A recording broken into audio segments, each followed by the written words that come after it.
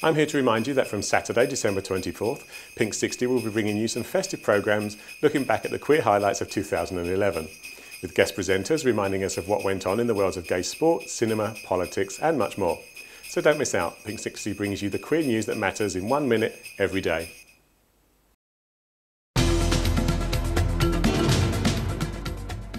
Hello, I'm Colin and here are today's headlines from Pinksixty. Today marks the 6th anniversary of civil partnerships in England and Wales. Over 18,000 took place in the first year, with the total number now exceeding 46,000. A female member of the Zimbabwean parliament has been arrested after suggesting that President Mugabe had sex with the country's first president. Former President Canaan Banana spent 6 months in jail on sodomy charges. The Canadian Finance Minister for the Northwest Territory has been reported to the Human Rights Commission accused of transphobia. He allegedly demanded a trans student leave her college so as not to spook the visiting governor. President Obama has sent congratulations to a New York gay couple after 5 months after they married. In the letter he states, "I wish you the very best as you embark on your journey together." It's the first letter of its kind sent by a US president.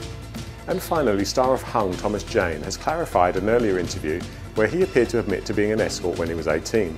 He said, "I wasn't averse to letting a guy buy me a sandwich. I never said I was a prostitute." That's all from us today. Join us again tomorrow.